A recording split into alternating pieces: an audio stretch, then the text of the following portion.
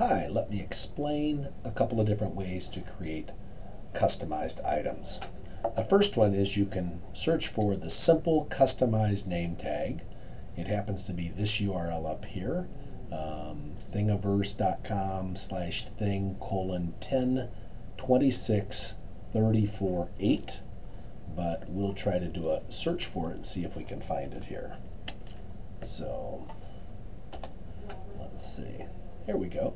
So here it is, simple customize name tag right here.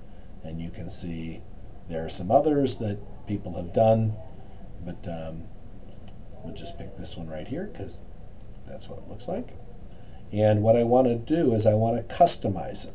So I'll click the word customize, and over here it says, whoa, guess what? To do it, you can now use something called Customizer. This is sort of new. So I click launch the app, and now I'm in here. So I want to put in my name, Andy Man, and I'll put is the man, and look at this over on the right and sort of see how it looks and say, yeah, that looks pretty good. If I say, maybe I can make it the fonts a little bigger, maybe 5, and I'll wait a minute and it fits, and I say 6, and then it'll be too big, you'll see. Oh, nope, it actually fits.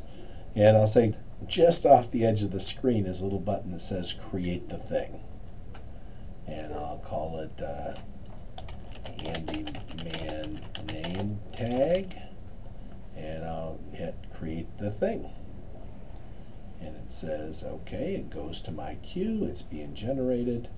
Go to my queue,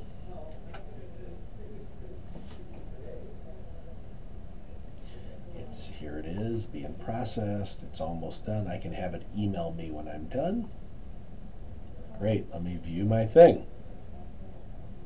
Doesn't give me an image, but that's okay. It gives me a download this thing, and you can't see it, but down on the bottom of the screen is a download folder, which is in a zip file. And I'll go ahead and close that little window, and I'll open up the folder here.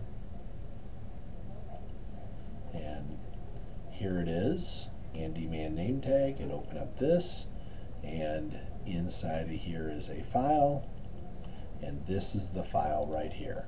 This is an STL file. It doesn't show the extension on here. I guess that's because of how Windows works, but I would upload that to my printer. Give it a go.